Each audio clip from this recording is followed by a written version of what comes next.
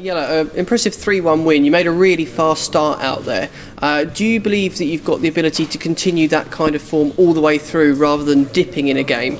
Yeah. I think the first set I really played well. I think I have 2-12 and 1-15 dart leg, and he had a 12 and a 13, something like that. It was the first time I played Jeffrey de Graaf. I didn't know what to expect. The second set he slowed me down a little bit with taking his dart out slowly, so that put me off a little bit. But no, I think I can play like that the whole game. I've got the flu now, so next week I'm gonna rest, and hopefully next week I will be fit to play Brendan Dolan. Yeah, you mentioned your opponent for the next round. Obviously, his style of play is potentially going to be even slower.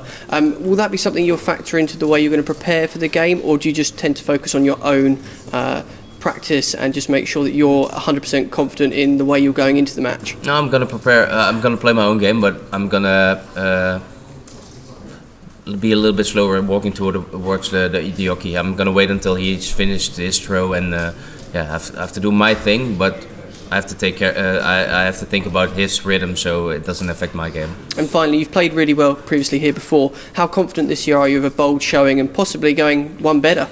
I always feel confident. I know, the feeling is good. I know I'm playing well, but you have to do it all the time. I know I can do it, but you have to show it, and I'm gonna do my best. Thank you. You're welcome.